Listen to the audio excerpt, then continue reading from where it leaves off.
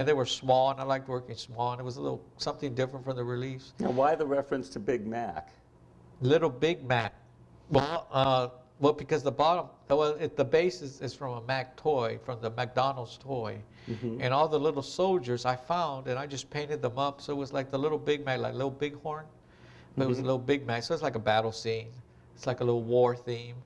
And then the harvest is like, you know, harvest, the Grim Reaper or something. It reminds me of The Wizard of Oz a little bit, like a hybrid of the Tin Man and the Scarecrow. Oh, yeah. Yeah. Okay. This is, you were invited in 1992 to do an installation at the Washington Project for the Arts in Washington, D.C. So tell us about what you came up with for that project. That was just had to come up with an image, and I had these images of. How much time did you have to install this? Well, I think it was like a month residency. Oh, very good. And so I lived upstairs, and then we'd come down at night of the day and paint this. It's really three-dimensional and Did you do all the wall. painting yourself on this? Yeah, that I did all myself. Yeah. And on the top is the red flint. It's a kid's Halloween cape, the little red sun. That's like the night sky. And then down there you had a hand with a gun, you had a monkey, you had the tomato again, you had a pencil, had a dog to the left, and then you had the I Spy character riding the little palm tree. And then in the front you have a dog with a little creatures on that came from a Mad magazine. And then you don't see it, but then it goes around the side and up the stairs, but I didn't get that shot of the photo. I forget the name of this piece. All painted on the wall mostly. And then in the same year, you did your most ambitious installation to date at the Dallas Museum of Art. The Dallas Museum of Art. And that's this one. We're looking at a couple of installation views and a couple of details. And in fact, I can see at the far left there's another woman with a bow. Well, that's the one that's in this show, the little girl on the mushroom. Okay. And so tell us about what's taking place in that environment. Well, the idea was the theme was Easy Rider, from the movie Easy Rider. And it was the guy on the motorcycle. So it's really, that relief you see there is called High Sea Avenger. It's a huge relief. And that relief is big motorcycle handlebars, and it sort of evolved from the idea of making an image with the idea of Easy Rider. And then there's the sun-kissed orange from the sun-kissed orange box. So that's a relief. And then you had these black dots I got from it wasn't op art, it was a science book where you looked at those black dots, you had an after image. Okay. And then you have all these portraits, these dots turned into these color dots that had portraits. And as you go around the room, you have this little sci-fi thing going on, this robot. And then you had the little girl on the mushroom, and then behind the mushroom is an image of John Lennon, and you see that here. And it's just, it's just sort of, it just grows on its own. You know, I'd just like to see something like this in a room, that little girl on a mushroom on a mirror. I like that idea. That came from a birthday card from the 70s, and I just made her look like she was sort of like atomic, like this atomic figure. So I made her red, and I wanted to make her look like a big jelly candy. With a big bow in her hair. With a big bow. There she is. Yeah, so I really wanted to make her like a gummy bear candy girl thing, kid, on a mushroom. And our little devil there. There's a little Hot Times, yeah. Where'd he come from? From a comic strip, Hot Times. I think it was Hot Stuff. And then getting back to creatures. More insects? You seem to, yeah, you've done a lot of insects over the years. Again, there's John Lennon in the insect appropriately called Beetle. And bug fiction. Tell us about bug fiction. Well, it's just another idea of just putting an image within an image. That's a bug, and in that image is it's like a little gangster. You can't really tell. It's kind of abstract there. It's a gangster scene of somebody shooting a gun from behind a chair. It's like a little, you know, it's hard to tell. Was this influenced by the movie Pulp Fiction? Well, this was before the This was before the movie Pulp Fiction? I think it was, yeah. Well, I like Pulp Fiction a lot, yeah. Yeah. And I think Pulp Fiction was out by '94. Oh, okay. Okay. Back to the works in Zoe's room. We have, oh yes, this is one of your great masterpieces, Solana Squid. So, yeah, Solana Squid. and a detail, of course, so you can talk about that. Now, this one's really complex. You've, of course, added something to it with Zoe's room, which is the rope on the wall going into a black hole there. So tell us first about what's going on in Salina Squid. Where did the title come from? What are the different parts of it? Well, it's basically a giant squid that I found. That image, the squid itself, which is the red body part, down there is the body of the squid. You have the two eyeballs. It's a big red thing. And that came from a teenager's book that showed a squid battling in the ocean. It was for teenagers, a little paperback. I got the squid from there, and then I have the image of a girl holding a gun. And well, is it just any girl holding a gun? Well, it was supposed to, well, it came from a book. Well, it's called Salina Squid because Valerie Solanas is the one that shot Andy Warhol. Now, that was supposed to be specifically Valerie Solanas, but that girl sort of plays a role, but she plays a lot of roles of some kind of dangerous.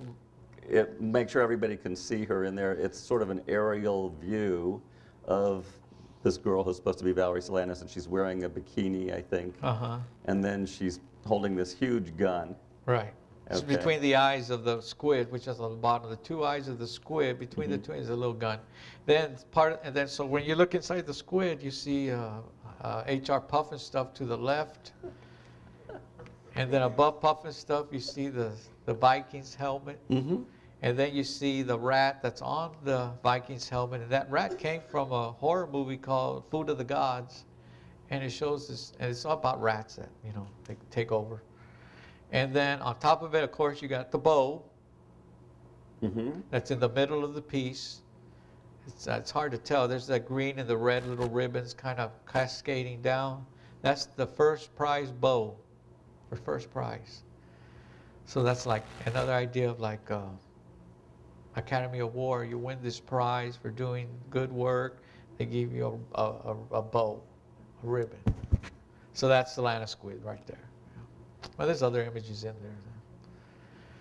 Then there's Batsicle. That's the first thing I made when I came back to San Antonio, because there was all these ice cream trucks going down my neighborhood. They were always playing all this ice cream music, and they always had all these popsicle images on their little trucks. And I like the idea of a popsicle. And it's a bat emerging from a popsicle. And it's actually very three-dimensional. Yeah, it's 3D. It's hard to see it in a picture, but you can see it in the gallery right next door. That's I Salute, just another Tex Avery image. It's a combination of two Tex Avery images that I put together, and it made sort of like this big eyes and Frankenstein and the little vignette. And it's just this little figure that's jumping back with his eyes popping out. It's kind of simple.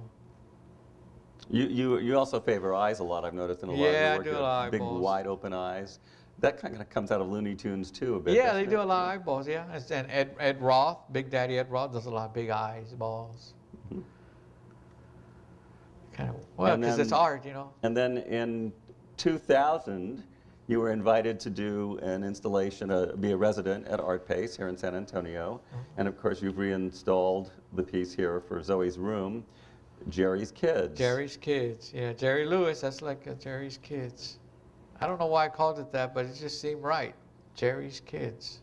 And it's a bongo player, and he's playing the bongos about the bottom left. And there's another big shoe with, it's like a little quote from the other piece I did with the Jerry's logo. Jerry on the heel of the shoe. And then there's this flame that's coming out of this plane. This bongo player, beatnik bongo player, is playing these music, and all this fire's coming out of it, flames. And out of that also is this deputy dog, and not deputy dog, Droopy. And there's a lemon, and then there's all this. Now that's there's this kind of weird serpentine creature coming out. That's a real creature from a biology book. And then out of that has come a Basil Wolverton head.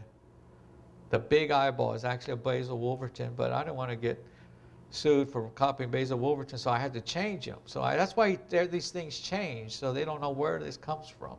So it's this big eyeball, and out of this eyeball, there's another vignette of Frankenstein in the graveyard with a little yo-yo. That's from an actual, you can't see it here, but it's a model kit. But why it's called Jerry's Kids, I couldn't tell you. I can't. Well, except that Jerry Lewis is on the heel of the Jerry shoe. Lewis is on there, and I just like the idea of Jerry's. You think of Jerry's Kids, but then you see this. That makes sense? Lion's tail. Yeah, Lion's Tail, somebody gave me an idea that says, why don't you do an Aesop's Fables piece? And so I thought about... Which was the tail? Which fable was this one? Lion's Tail was the kind of one of this one was about the lion that gets trapped in a net and the little mouse helps him, or he gets a thorn in his foot or something. The mouse helps him. The mouse pulls the thorn out so the lion won't kill him. And I don't know what this has to do with anything, but that's the lion's tail. There's the lion's tail, and then there's the thinker. The lion's tail is painted on the back. Yeah, and right. I thought about the thinker. That's a Roth figure, but I like the idea of the thinker. Rodin's the thinker. Rodin the thinker. Mhm. And Solana Squid, there's also Rodin the thinker. So I've done Rodin, and he's sitting on an apple. Mhm. And then there's your fine art. You know, I got your art. Your plaid reference to your Mondrian and all of that. Mhm. So- Okay. And Magritte, too. I mean, the back is very Magritte-like. Oh, yeah, I agree. The sky, nature. Yep.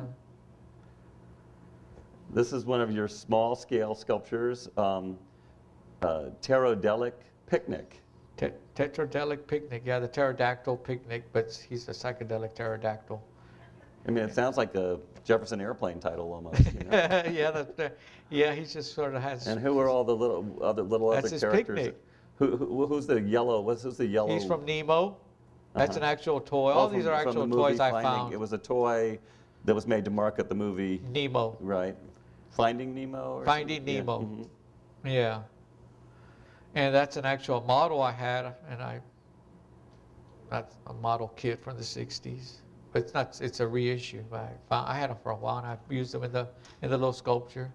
So that's all his little food items, little fish, hot dogs, lawn chair, and there's red fink, and there's he's coming out of a planet, this little black sphere is a planet, there's little insects. And there's a flag with there's little pink stuff on the top's a little flag with Casper the Ghost on it. He says, I'm your leader. And so I was thinking, this is a fantasy thing. And this is your latest piece. The latest piece is in the Kukla Kukla Saw. Kukla Saw. That was made especially for Zoe's room, correct? Especially for Zoe's room, and sort of like a By little... the way, who's Zoe? Zoe's Joe Diaz's daughter. Very nice. Interesting title, Kukla Saw. Tell us, who's Kukla, who's Saul? Well, you know, when I was a kid, we grew up with a lot of puppets movies on television from the 60s. This was Kukla, Fran, and Ollie, because they used to have puppet shows all over the place on TV. And that little serpent is Kukla. That's actually Kukla. What kind of character was Kukla? I don't remember. He was just a serpent that played in it was a puppet. But Kukla means puppet in Russian. Oh, okay. And Saul is Peter Saul, because that's one of my all-time favorite artists. So it's a tribute to Peter Saul, a tribute to the little And Kukla. what is it about Peter Saul's work, because it's really relevant to your work, that why you like Peter Saul's work so much? I think because it's so wild and the colors are so vibrant, and it's just really because they're just so wild. For those who don't know Peter Saul's work, Peter Saul was using psychedelic colors in the 1960s. His work is very political, often caricature. So a lot of those elements we find in your work as well. So he's one of your real heroes. Yeah, he's one of my heroes. Okay, so Kukla Saul is kind of a tribute to Peter Saul combined with Kukla. With Kukla. Okay, and now tell us about the imagery, because it's complex. Okay, the imagery is another Basil Wolverton character, which is that sort of diagonal pink character here with a little chrome hat. And then you have the serpent, which is Kukla, and then you have a hand that's coming out of the tree. To the left, there's a tree. Supposed to be a hand, like a little fist, and that's holding a bucket of paint. Some people thought it was a bucket of beer. Some people thought it's a drum, whatever. And then to the left corner is the hand of the little Basil Wolverton character holding a flag. And this flag's a little basketball player. And then the bottom part of the body of the relief is a car that turns into this mouth with teeth. And he's sort of like riding the waves, riding this car that's in flames. And then way above him and then in that vignette of this whole piece is a robot, a giant robot on a landscape. And then on the top is a cowboy hat. And then there's another little model from a kit I had, that was mine. And that's what it is. And then you have the little swan, It's two birds. It's like nursery imagery, nursery from a little girl's room. And I thought that was appropriate for this room. We had a little nursery, had a little swan, something innocent. And Kukla is also childlike, but then you have a sort of more the adult world, which is the car and the flames and the Basil Wolverton hat and the robot. All that to me is the adult world. So that's Kukla. Child meets adult. Yeah, child meets adult, but kind of upbeat. Now, on top obviously is a composite of different sections of the wall to give a sense of this new painting that you created as part of Zoe's room. When I look at it, I think of the Snow White with they're tying all the ribbons around her and whatnot. But there's a lot more going on there. For example, what's the fried egg all about? Well, that's Humpty Dumpty. Humpty Dumpty got fried? He fell off the wall. And yeah, maybe he's not fried. Maybe he's just splattered. Well, Poor I didn't Humpty want to do. I like Humpty Dumpty. I like the whole idea of him, but I didn't want to have him say, "Oh, that's Humpty Dumpty." So I said, "Why don't you just do him as an egg?" So he fell down. He's just. You know, what else is good? Tell us about the rest of it. There's a little bird. Is that Woody Woodpecker in there? Oh yeah, that's a 40s version of the Woody Woodpecker, the wildest of the Woody Woodpecker. He's from the 40s. And then as he evolved in style, he became a little tamer. So like Peter saw, he's like the wild side. So that's and he's sort of, but I just copied the head and I just found that magnet somewhere else and I attached him to the magnet. And he's sort of like on a tightrope. So all these little creatures on tightropes, which originally came from Lion's Tail, which was a line in a net that was saved by this mouse. But this net became a tightrope, and in this tightrope you have the little bunny that's holding this candle. Yeah, tell us about the candle. Well, whatever that mouse is doing with a candle, I guess shedding light on this whole scene. Right? Okay, sounds good to me. And then these gremlins, I guess, are another new addition to your vocabulary. Yeah, those bubbles are supposed to be coming out of this igloo. So this rope transforms into a hand, and out of this hand comes the lion's tail. So there's a reference to that little Aesop's fable. But then you have he's holding an igloo, and out of this igloo is ice, and that made me think of bubbles because it's water. And then the bubbles made me think about scrubbing bubbles. It made me think of So even in your own gremlins. process, there's kind of a free association that's going on. One thing leads to another in your mind. Yeah, that's evolved. Do you immediately go and draw something when you get an idea like that? I collect a lot of images first, and then I just start amassing playing with them. And this sort of idea came at the last. The gremlins came at the last because it says, well, it had to have something in the bubbles. What, were you influenced by the space itself? Like, for example, the shape of the architecture? Like, what am I going to do in this corner now? Yeah, because it was a square room, so I did all these squares. Does that make sense? Yeah, but the gremlins, I mean, you needed something to fill the corner is the point I'm asking. Yeah, something to be a juxtaposition to that room. I think it was just like these bubbles and gremlins. I mean, I can't explain it really, it's just... And then finally, we have this great toy box. The toy box, because it's Zoe's toy room, box. and they're telling Zoe, put your toys back in the toy box. Good advice. Okay. So there they are. She's put all her toys back in the box. And these are more like all the inspiration that I have for it. How did you decide what toys? Was it just random? Because I had boxes. Was it random though, or did you? I mean, I noticed. Now I can't remember, but there's some things that look very deliberate in there. What were some of the decisions? Yeah, like the Ratfink bank on the bottom. That purple thing is an actual. I deliberately put that in there because that's because it goes with all the work with the Tex Avery and the Big Daddy Ed Roth, and then I used the what's the name of that little character from Sesame Street? Elmo. Because Zoe collects Elmo. She likes Elmo. Oh, she does. So I put that as sort of like a tribute to Zoe. So Zoe is this little girl. So I put the little Elmo in there. And then the rest are just things that I really do like to collect. I like all those things are the things that I like. And I think but also because it was Zoe's room, I had to pick some. I selected things that were more little girls. Like there's a castle in there, and there's little monsters, and there's little Tigger.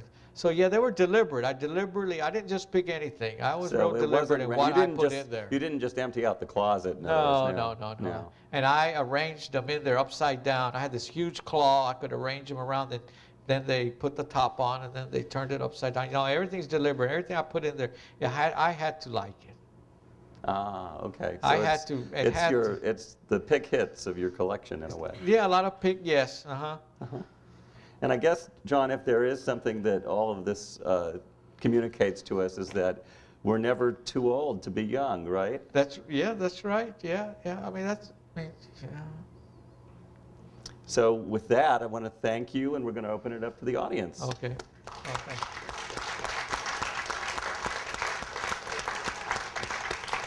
So would someone like to raise their hand if they have a question?